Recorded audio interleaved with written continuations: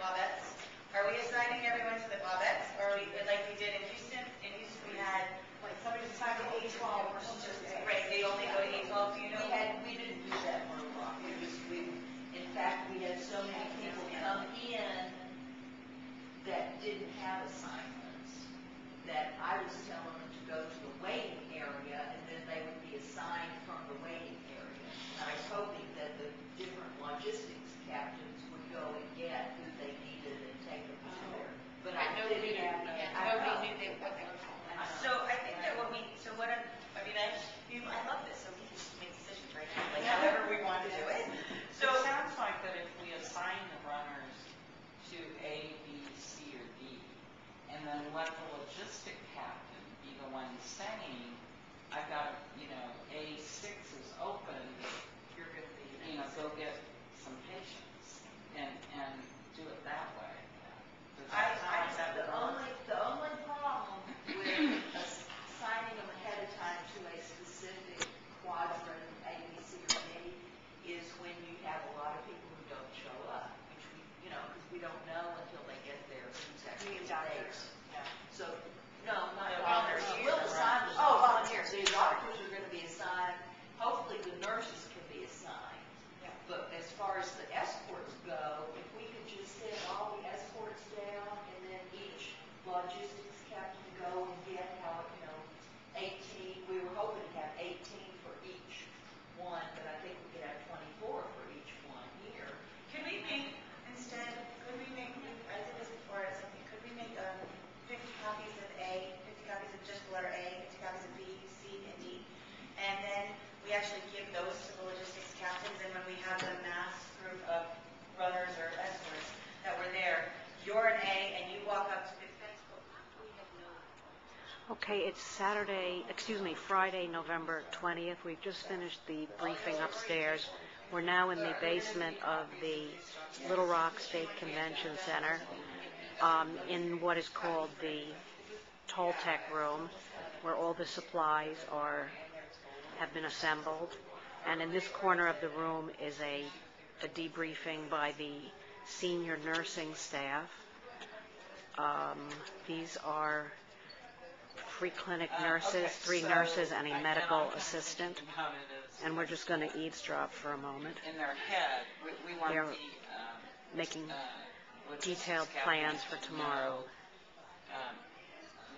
what kinds of runners they need to have in each pod, and then they will do that orientation in that pod for their assigned runners. Then you maintain. I'm trying to maintain flow, maintain communication with medical captain, maintain flow, arrange for breaks. Monitor arrange for breaks. the personnel. It's funny, I don't know if I saw anything. maintain communication with clinical captain, maintain patient flow, assign and monitor breaks. The woman on the computer is the senior nurse manager. Hi. Assign and monitor breaks. What else? For runners, do we need thank to you. specify? Yes. Yeah. Because we don't want to get Yes. Yeah, because we're just doing logistics. Okay. Because, they need to tell the runners. Okay. We don't They want need to take a Right. lunch. Yeah, they need to. Okay. Some other problems we ran into. And they're just off the New Orleans Health Clinic, so they're using all of the experiences they learned there to improve their patient care here. This Association of Free Clinics did the Houston Okay. Clinic Monitor. and the New Orleans Clinic, and tomorrow is the Little Rock Free Clinic. Runners have That's to why run. we have runners at each pod too, and still because each patient's going to have an escort with them. But if say the doctor runs out of something, then that runner at the station at that pod can shoot over there. It's a simple supply, grab it. Is that under the assignment of the logistics or the nurse? It'd be the nurse.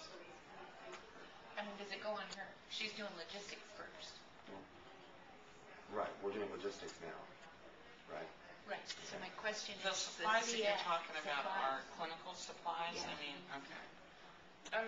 Yeah. They ran out of something. and that happens, so that's what I'm trying to do. And then we're going to just walk into the other room Well, for a then moment. I think it's the This other nursing room first, 'cause the is doctor where, has to head out and say, about 10 professional event planners are hard at work. Again, taking everything they learned in Houston and New Orleans and improving the flow of patients to the various medical stations, and just being sure everything moves quickly and efficiently and with great care and compassion for all the patients that will be coming tomorrow for free health care. They come from all around the country. The woman sitting in the back, her name is Peggy, and she's in and they just get their hands dirty and do all the work. No one pulls rank here. Just get the work done. I like that stuff when I was kids. Well, stranger. Oh, goodness. And later today, about 5 o'clock, all the medical supplies will be arriving, and I'm going to try to show you that.